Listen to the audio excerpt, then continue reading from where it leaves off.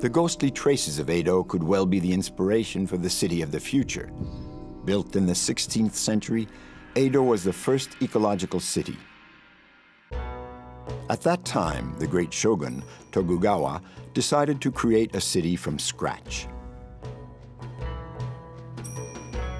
The warlords, the daimyo, had to live there with their families for part of the year in order to control the territory.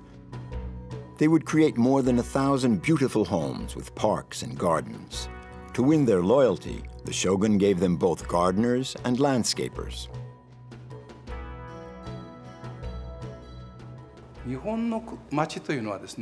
The old Japanese cities, Edo is a good example, weren't like Paris.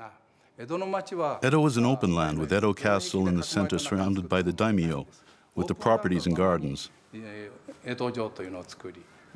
All the open spaces were used for farmland. Irrigation canals were built for rice cultivation. The city had a plentiful water supply and many green spaces. There were 2 million people living there.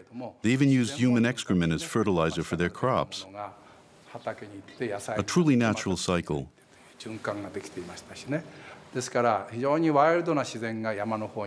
Around the mountains, nature was very wild, and where the people lived, it was tamed.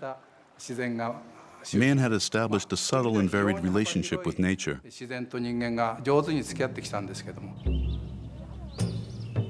During the Edo period, what we now call biodiversity was everywhere.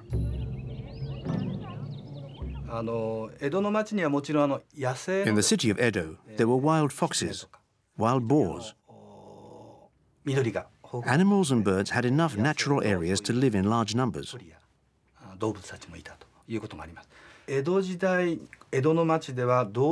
During the Edo period, people had a lot of pets.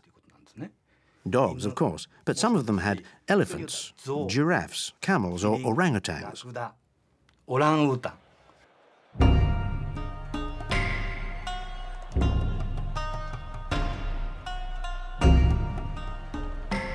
It was during the Edo period that the Japanese sensitivity to nature was born, and it gave rise to the first urban culture founded on nature.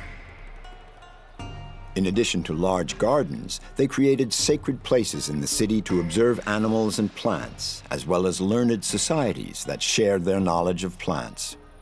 Horticulture became a true cult.